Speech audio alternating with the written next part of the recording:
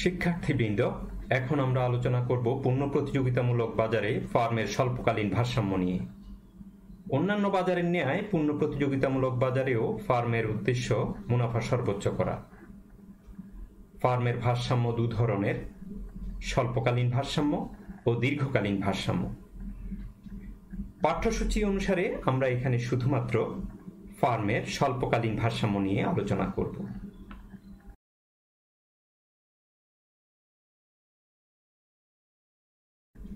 পূর্ণ প্রতিযোগিতায় স্বল্পকালে একটি ফার্ম অস্বাভাবিক মুনাফা, স্বাভাবিক মুনাফা ও লোকসান এই তিনটি অবস্থার মধ্যে যে কোনো একটি অবস্থার সম্মুখীন হয়। ফার্ম হয় অস্বাভাবিক মুনাফা অর্জন করে, অথবা স্বাভাবিক মুনাফা অর্জন করে, অথবা লোকসানের সম্মুখীন হয়। আমরা পর্যায়ক্রমে মুনাফার এই তিন ধরনের অবস্থা চিত্রের সাহায্যে ব্যাখ্যা করব।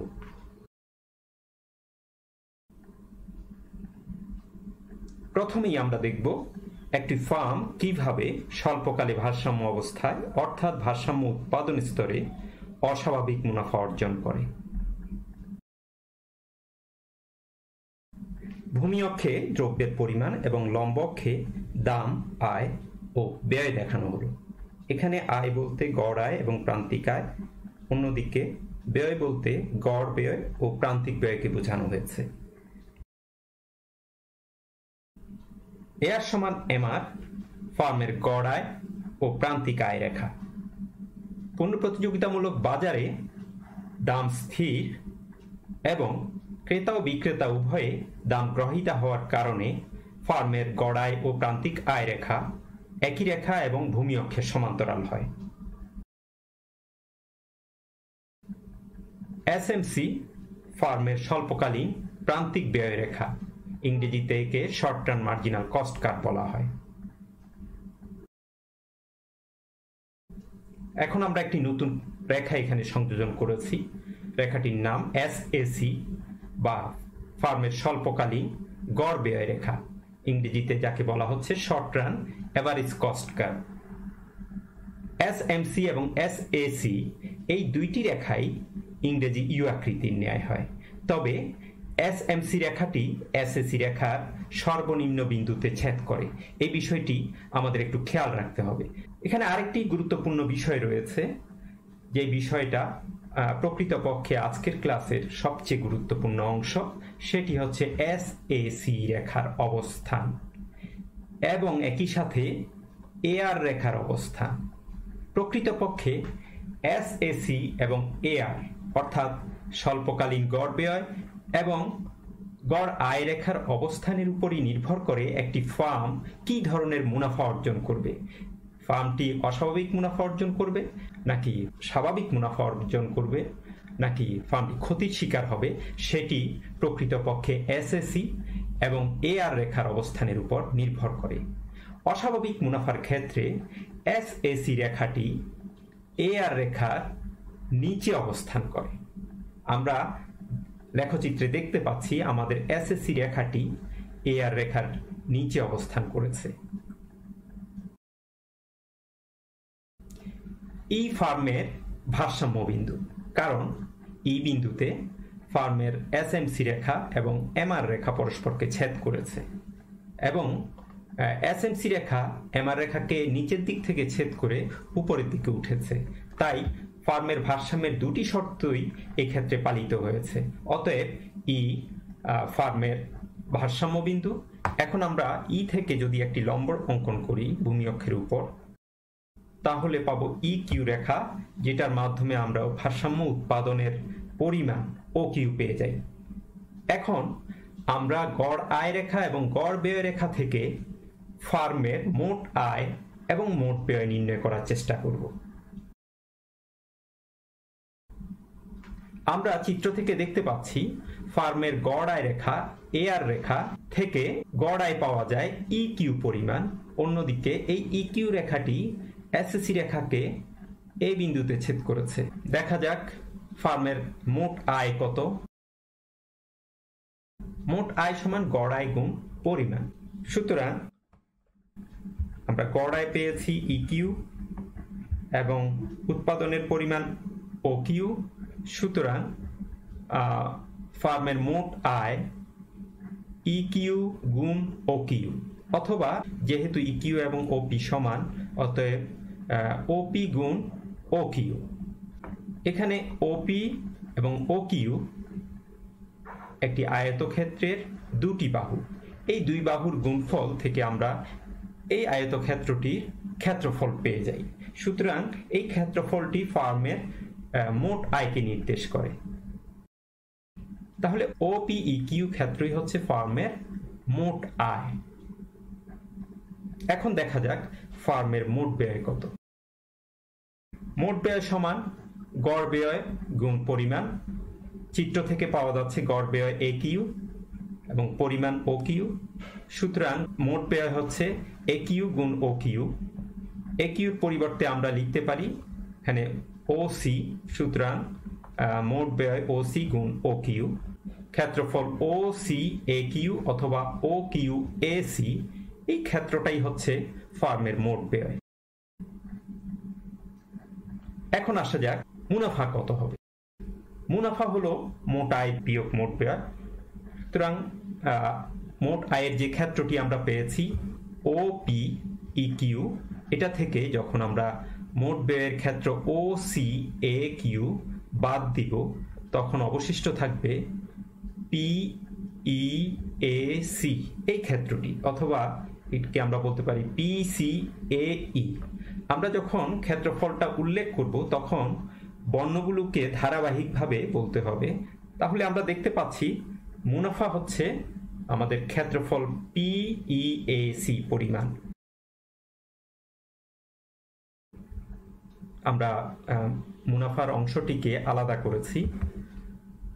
যেহেতু এক্ষেত্রে মোট আয় মোট ব্যয়ের চেয়ে বেশি, সেই কারণে ফার্মের যে মুনাফা অর্জিত হয় সেই মুনাফাটিকে বলা হয় অস্বাভাবিক মুনাফা। এখন ধরা যাক ভারসাম্য উৎপাদনের পরিমাণ কিউ সমান 10 একক এবং দ্রব্যটির প্রতি এককের দাম 7 টাকা। দ্রব্যটি উৎপাদনের জন্য গড় ব্যয় হয় প্রতি এককে 5 টাকা করে। তাহলে মোট আয় সমান দ্রব্যের দাম 7 টাকা গুণ দ্রব্যের পরিমাণ 10 একক সমান 70 টাকা। অন্যদিকে প্রতি একক দ্রব্যের গড় উৎপাদন ব্যয় 5 টাকা। মোট উৎপাদিত দ্রব্যের পরিমাণ 10 একক। সুতরাং মোট ব্যয় সমান 5 গুণ 10 সমান 50 টাকা। আমরা মোট আয় থেকে মোট ব্যয় যদি বিয়োগ করি তাহলে পাবো 20 টাকা, অর্থাৎ মুনাফার পরিমাণ 20 টাকা। আমরা অন্যভাবেও এই মুনাফাটি নির্ণয় করতে পারি। চিত্র থেকে দেখা যায় 7 টাকা প্রতি এককের আয় এবং 5 টাকা প্রতি এককের উৎপাদন ব্যয়, গড় উৎপাদন ব্যয়। সুতরাং প্রতি একক থেকে মুনাফা অর্জিত হয় 7 বিয়োগ 5 সমান 2 টাকা এবং ভারসাম্য উৎপাদনের পরিমাণ বা দ্রব্য বিক্রয়ের পরিমাণ 10 একক। সুতরাং মুনাফার পরিমাণ দাঁড়ায় 10 গুণ 2 সমান 20 টাকা। অতএব আমরা দেখতে পাচ্ছি আমাদের যে অস্বাভাবিক মুনাফার ক্ষেত্রটি রয়েছে, এই অস্বাভাবিক মুনাফার ক্ষেত্রটি 20 টাকাকে নির্দেশ করে।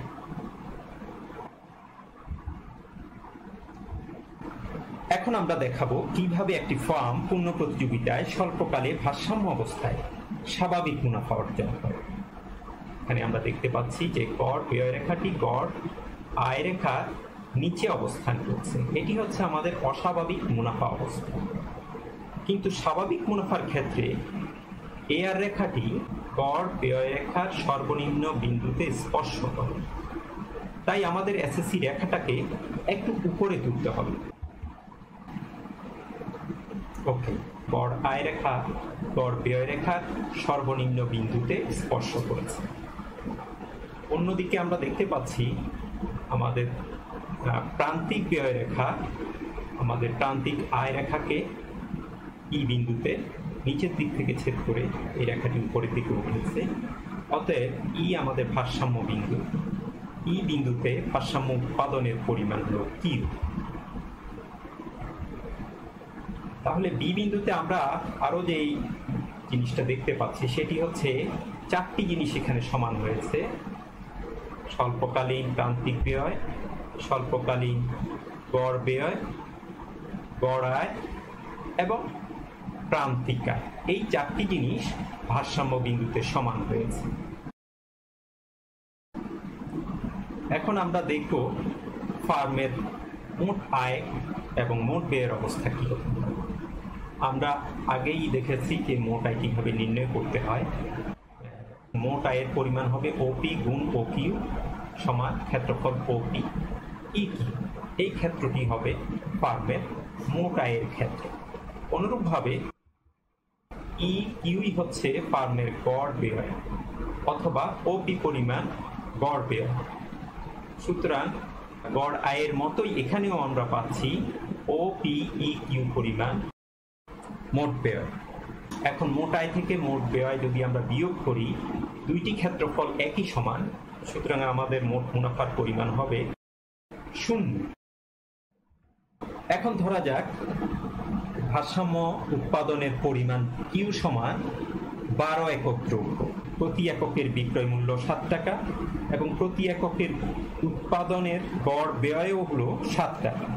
সুতরাং এখন মোট আয় দাঁড়াবে 7 টাকা গুণ 12 একক সমান 84 টাকা এবং মোট ব্যয় দাঁড়াবে প্রতি এককের গড় ব্যয় উৎপাদন ব্যয় 7 টাকা গুণ 12 একক 84 টাকা। সুতরাং মোট মুনাফার পরিমাণ হবে 0 টাকা। তাহলে আমরা দেখতে পাচ্ছি যে গড় আয় রেখা যদি গড় ব্যয় রেখার স্পর্শক হয় বা গড় ব্যয় রেখাকে তার সর্বনিম্ন বিন্দুতে স্পর্শ করে, তাহলে ফার্মের মুনাফা হয় স্বাভাবিক মুনাফা। এই ক্ষেত্রে আয় এবং ব্যয় সমান হওয়ার কারণে ফার্মের মুনাফা স্বাভাবিক মুনাফা।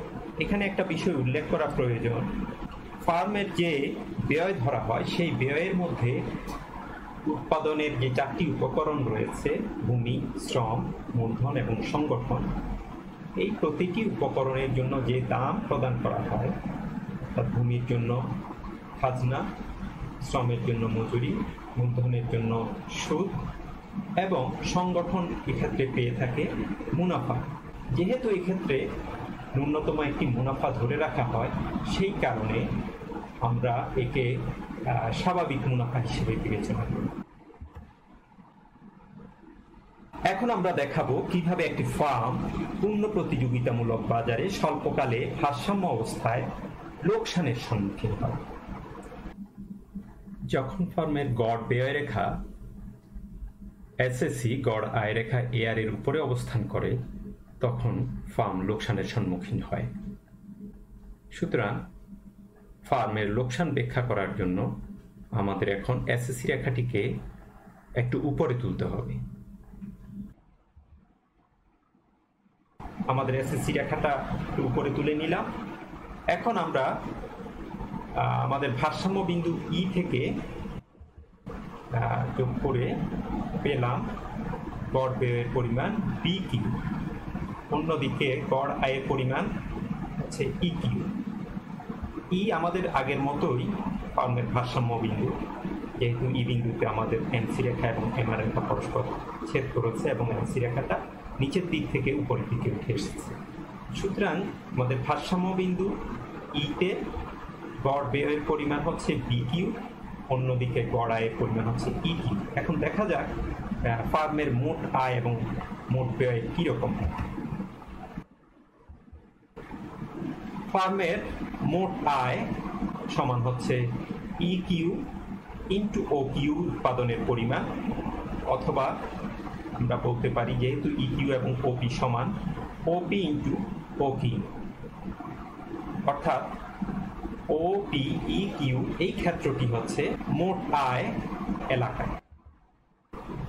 অন্যদিকে ও কিউ পরিমাণ উৎপাদনের জন্য গড় ব্যয় বি কিউ, সুতরাং মোট ব্যয় হবে বি কিউ গুণ ও কিউ, অথবা যেহেতু বি কিউ এবং ও সি সমান আমরা লিখতে পারি ও সি গুণ ও কিউ।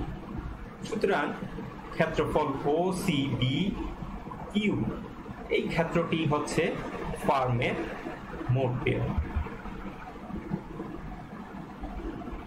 এখন যেহেতু মোট ব্যয়ের পরিমাণ মোট আয়ের চেয়ে বেশি, আমাদের যে ক্ষেত্রফলটা আমরা পেয়েছি, ক্ষেত্রফল OCBQ is greater than OPEQ। তাই আমরা মোট মুনাফার পরিবর্তে এই ক্ষেত্রে লোকসানের হিসাব করব। তো লোকসান সমান হবে মোট ব্যয় বিয়োগ মোট আয়, অর্থাৎ ক্ষেত্রফল OCBQ বিয়োগ ক্ষেত্রফল OPEQ। অবশিষ্ট ক্ষেত্রফল হচ্ছে আমাদের PEBC অথবা PCBE। এই ক্ষেত্রটাই হবে ফার্মের লোকসান এলাকা। তাহলে দেখা যাচ্ছে যে ফার্মের এসএসসি রেখা যখন AR রেখার নিচে অবস্থান করে তখন ফার্ম অস্বাভাবিক মুনাফা অর্জন করে। যখন এসএসসি রেখাটি AR রেখাকে স্পর্শ করে তখন আমরা দেখতে পাই ফার্ম স্বাভাবিক মুনাফা অর্জন করে, এবং এসএসসি রেখা যখন AR রেখার উপরে চলে যায় তখন ফার্ম লোকসানের সম্মুখীন হয়। এক একটি ফার্মের যে দক্ষতা রয়েছে তার উৎপাদনের দক্ষতার ভিত্তিতে ফার্মগুলো বিভিন্ন ধরনের খরচের সম্মুখীন হয়। যে ফার্মটি অধিক দক্ষ সেই ফার্মের গড় ব্যয় রেখাটি নিচের দিকে থাকে, এবং যে ফার্ম তুলনামূলকভাবে কম দক্ষ তার গড় ব্যয় রেখা ধীরে ধীরে উপরের দিকে উঠতে, এবং যেই ফার্মটি সবচেয়ে কম দক্ষ অথবা যাকে আমরা বলবো অদক্ষ ফার্ম, সেই ফার্মের এসএসসি রেখাটি AR রেখার উপরে অবস্থান করে। আমরা এখানে উদাহরণের সাহায্যে দেখাচ্ছি যে লোকসানের পরিমাণ কিভাবে নির্ধারিত হয়। ধরা যাক ভারসাম্য উৎপাদনের পরিমাণ হচ্ছে কিউ সমান 8 একক এবং পণ্যটির প্রতি এককের মূল্য বা দাম হচ্ছে 7 টাকা, অন্যদিকে প্রতি এককের গড় ব্যয় 9 টাকা। অতএব মোট ব্যয় সমান আমরা পাচ্ছি 9 টাকা প্রতি এককের ব্যয় গুণ 8 একক সমান 72 টাকা, এবং মোট আয় সমান পাচ্ছি 7 টাকা করে প্রতি একক। 8 এককের থেকে আয় হয় 56 টাকা। সুতরাং এক্ষেত্রে লোকসানের পরিমাণ 72 টাকা বিয়োগ 56 টাকা সমান 16 টাকা।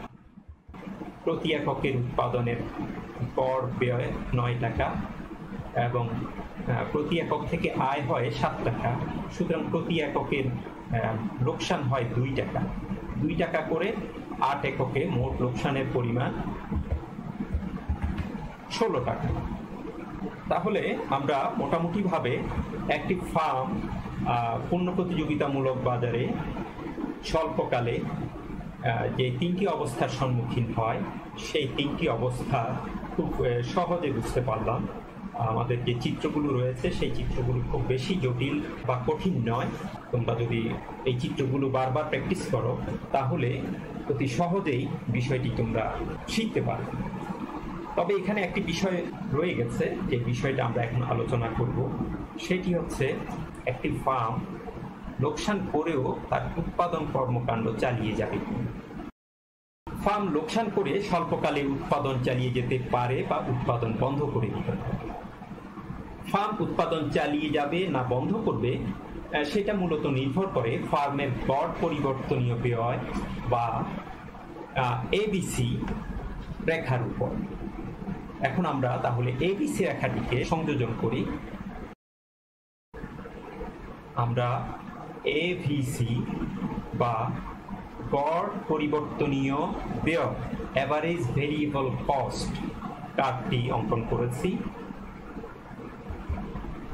আমরা জানি গড় ব্যয়ের দুটি অংশ, একটি গড় স্থির ব্যয় বা এএফসি, ইংরেজিতে বলি এভারেজ ফিক্সড কস্ট, এবং অন্যটি হচ্ছে গড় পরিবর্তনীয় ব্যয় বা এভিসি, ইংরেজিতে যাকে বলা হচ্ছে এভারেজ ভেরিয়েবল কস্ট।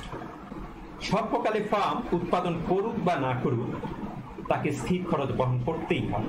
উৎপাদন বন্ধ রাখলে তার পরিবর্তনীয় খরচ হয় না। তাই স্থায়ী খরচ না উঠলেও পরিবর্তনীয় খরচ উঠে আসলে ফার্ম উৎপাদন চালিয়ে যায়। বিষয়টাকে আমরা আর একটু ব্যাখ্যা করি। একটি ফার্ম যখন উৎপাদনে যায় তখন সে তার বিল্ডিং, যন্ত্রপাতি বা এই ধরনের যে সকল স্থির খরচ রয়েছে সেই স্থির খরচগুলো করে ফেলে। ফলে এই খরচগুলো হয়ে যাওয়ার পর উৎপাদনে যাক বা না যাক, উৎপাদন করুক বা না করুক, তার কিন্তু এই খরচগুলো হয়ে গেছে। তো সেই খরচটা কোনোভাবেই ঠেকানোর আর কোনো উপায় নেই। তাহলে সে কিভাবে তার লোকসানকে মিনিমাইজ করতে পারে? সেটি একমাত্র পথ হচ্ছে যদি পরিবর্তনীয় খরচ থেকেও তার লোকসান হয়, অর্থাৎ পরিবর্তনীয় খরচ যা হয় সেটিও যদি না উঠে, তখন কিন্তু সে উৎপাদন বন্ধ করে দেবে। অতএব ফার্ম ততক্ষণ পর্যন্ত উৎপাদন চালিয়ে যাবে যতক্ষণ পর্যন্ত না স্থির খরচ উঠে আসে। আমরা এখন এখানে দেখব যে আমাদের যে গড় ব্যয় রেখাটি, সেই গড় ব্যয় রেখা থেকে আমরা গড় খরচ পাচ্ছি বিকিউ পরিমাণ। এই বিকিউ পরিমাণ গড় ব্যয়কে আমরা এখন দুটি ভাগে ভাগ করব। একটি হচ্ছে আমাদের গড় স্থির ব্যয় এবং অন্যটি হচ্ছে গড় পরিবর্তনীয় ব্যয়। তাহলে দেখা যাক, গড় পরিবর্তনীয় রেখার নিচের যে অংশটি রয়েছে বিকিউ এর মধ্যে, সেই অংশটি হচ্ছে আমাদের গড় পরিবর্তনীয় খরচ, এবং গড় ব্যয় রেখা এবং গড় পরিবর্তনীয় ব্যয় রেখা এই দুইয়ের মধ্যে যে পার্থক্য রয়েছে, এই পার্থক্যটি হচ্ছে গড় স্থির খরচ। তাহলে দেখা যাচ্ছে আমাদের যে লোকসান, প্রতি এককের লোকসান বিই, কারণ আমাদের খরচের পরিমাণ, গড় খরচের পরিমাণ ডিকিউ, অন্যদিকে গড় আয় হচ্ছে আমাদের ইকিউ। তো ইকিউ ডিকিউ এর চেয়ে ছোট এবং সেইটার পরিমাণ হচ্ছে বিই পরিমাণ। তো বিই পরিমাণ লোকসান, অন্যদিকে আমাদের স্থির খরচ, গড় স্থির খরচ হচ্ছে তার চেয়ে বেশি। সুতরাং আমরা এখন বলতে পারি, নির্দ্বিধায় বলতে পারি যে ফার্ম তার উৎপাদন কর্মকাণ্ড চালিয়ে যাবে, যেহেতু তার গড় স্থির খরচের চেয়ে লোকসানের পরিমাণ কম রয়েছে।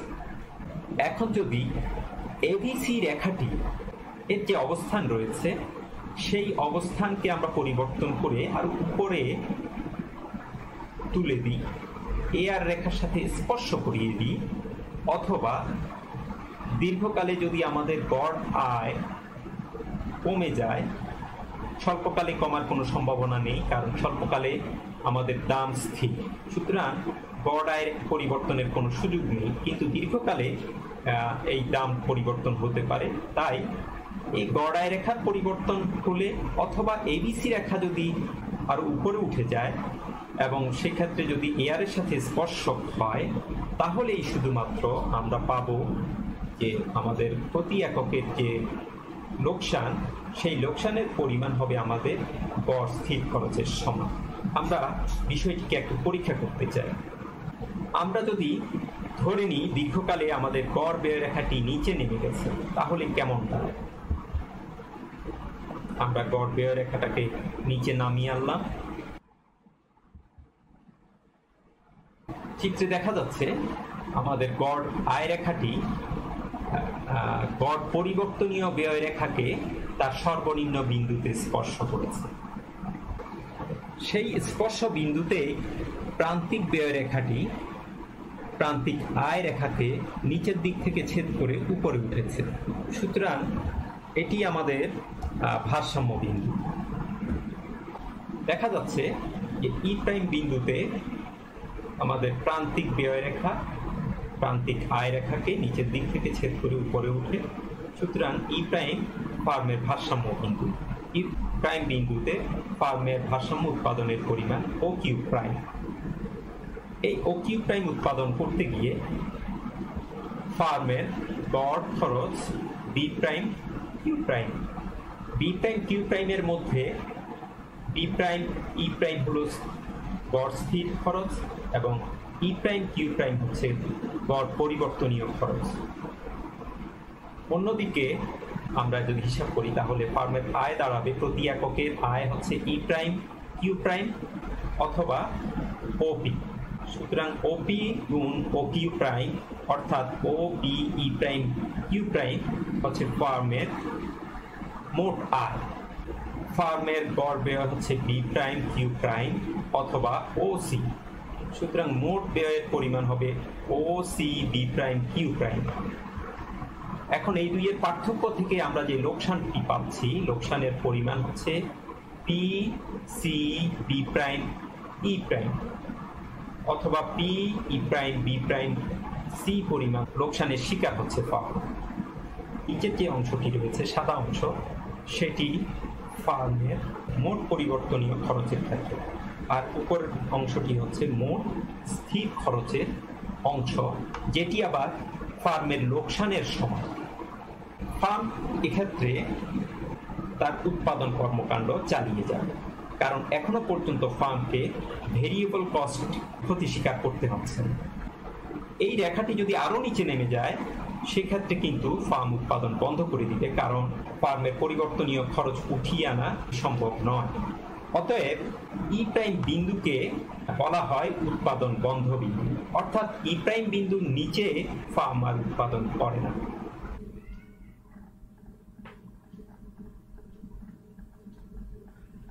লেকচার 2তে যা কিছু আলোচনা করা হলো তার যদি সারসংক্ষেপ করা হয়, তাহলে এই বিষয়টি এরকম দাঁড়ায়।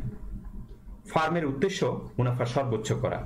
যে কোনো বাজারে ফার্মের মুনাফা সর্বোচ্চকরণ বা ভারসাম্যের শর্ত দুটি: এক, প্রান্তিক আয় সমান প্রান্তিক ব্যয়, এবং প্রান্তিক ব্যয় রেখা প্রান্তিক আয় রেখাকে নিচ থেকে ছেদ করে উপরে উঠে। পূর্ণ প্রতিযোগিতায় স্বল্পকালে বাজার বা শিল্পে যে দাম নির্ধারিত হয়, উক্ত স্থির দামে ক্রেতা ও বিক্রেতা দ্রব্য কেনাবেচা করে। ক্রেতা ও বিক্রেতা উভয়ই দাম গ্রহীতা। বিক্রেতা নির্দিষ্ট দামে যত খুশি দ্রব্য বিক্রয় করতে পারে।